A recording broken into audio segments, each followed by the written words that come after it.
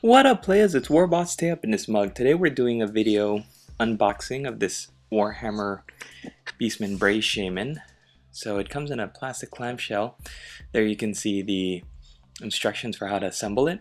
One frame, so you've got a base, the two halves of the cloak, the two legs, the torso, and the one arm holding the staff is also connected to the head and the left hand. So here's a little bit more of a closer detail shot.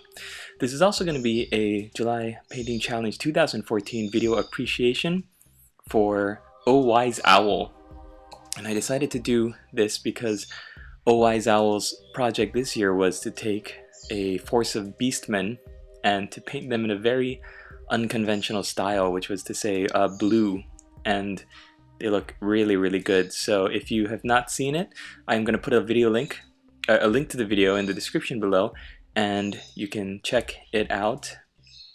Such amazing progress to see it go from this concept that he had to do these blue beastmen into actually creating them and painting them up, and they looked really great. So OWiseOwl, thank you for joining the challenge. This is his second year. Last year he did another very unconventional project. He did plague bearers, Nurgle plague bearers, but instead of doing the standard gray or rotting flesh or normal Nurgle kind of colors, he went with pink, which was really interesting. And so he's a very creative guy, and I always love following his projects, so go check it out. You can see that I'm using Citadel's plastic glue, and I'm using the thick one. The reason is because I didn't bring my Model Masters plastic cement from Hawaii. I thought that I could be able to pick it up here, and I didn't want to take it on the plane, and I just thought I'd be able to pick it up here, and none of the hobby shops that I've been to so far have it here, so maybe I just haven't been looking in the right places. But the one hobby store that I did go to had this plastic glue from Citadel, and it's thick, so it's almost like the consistency of a very thick super glue, and I think it would really be good for like vehicles, but for small connecting points like single figures, I really miss the thin metal applicator. I think it was even, you know what, I think it was OWiseOwl who turned me on to the Model Masters plastic cement. I believe it was 2 years ago with his Nurgling project.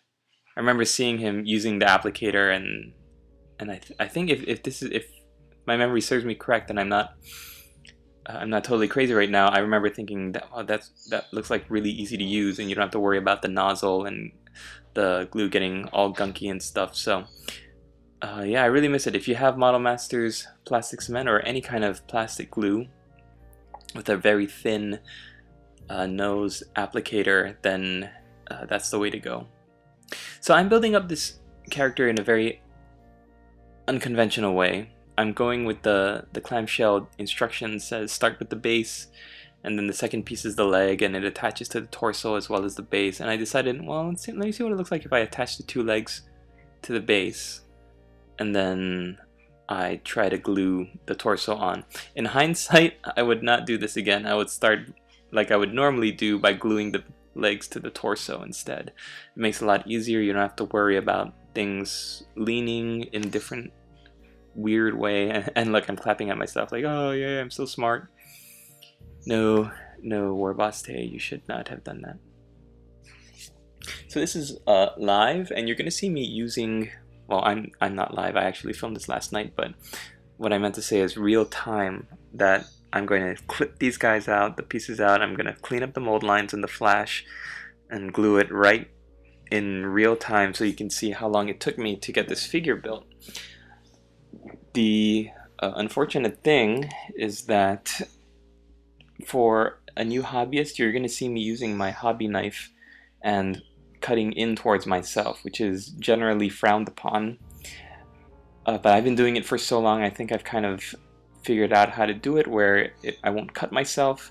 I can't do a video where I'm cutting away because I'm not used to it, and if I cut away from myself like I'm supposed to, I'm just afraid that I might gouge out a lot more than I need to than the Flash, and I'm just cleaning up Flash and mold lines, and I want to do a good job, you know? So, Beastman Chaos Beastmen have kind of reared their goat-like heads in the not Storm of Chaos, what am I talking about?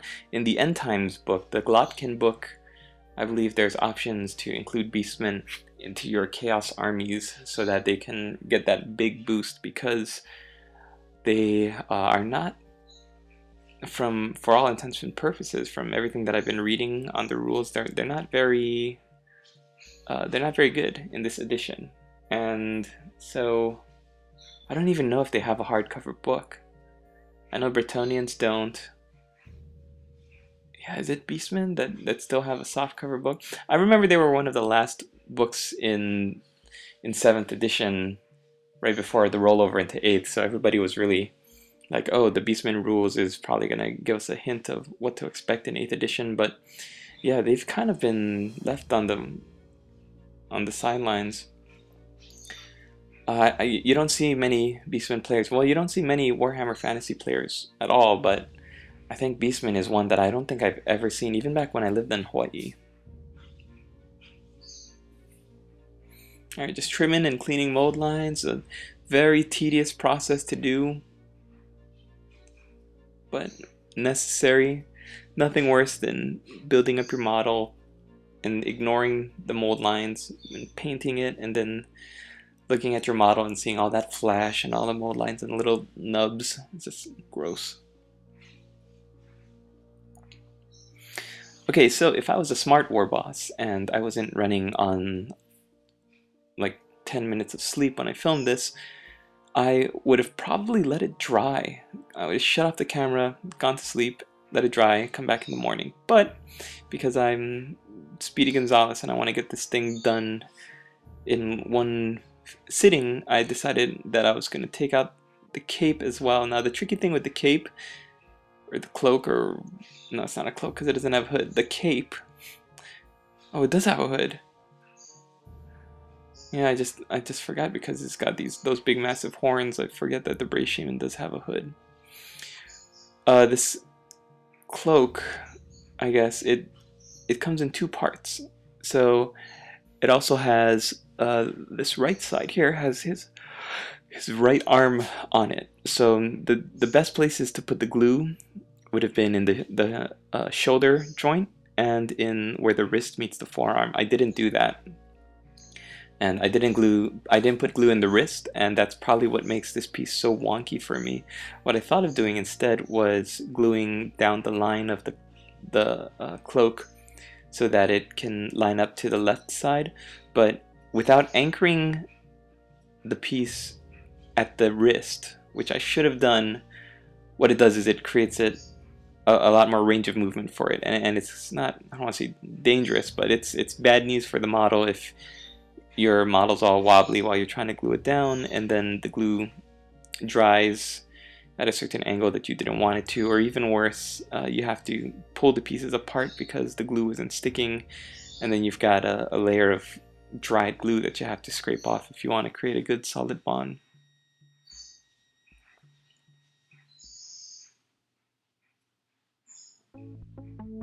Oh man, the new Hobbit movie comes out on Wednesday or Thursday. I don't remember. It's a weird day of the week, but very excited for that.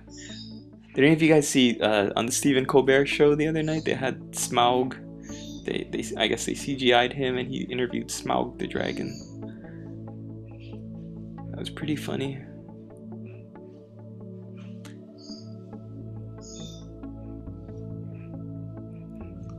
Okay, like I said, this is a tough bit over here, the left side of the cloak to put on. I can see where they tried to make it look more like a part of the model by using the top area where the fur trim is to create a very jagged and a raggedy looking piece of cloth, but with a join right down the middle there, it is a little tricky to get correct. But there you go. So thanks for watching, everybody. Go check out OWiseOwl and stay tuned for the next video. Latest players!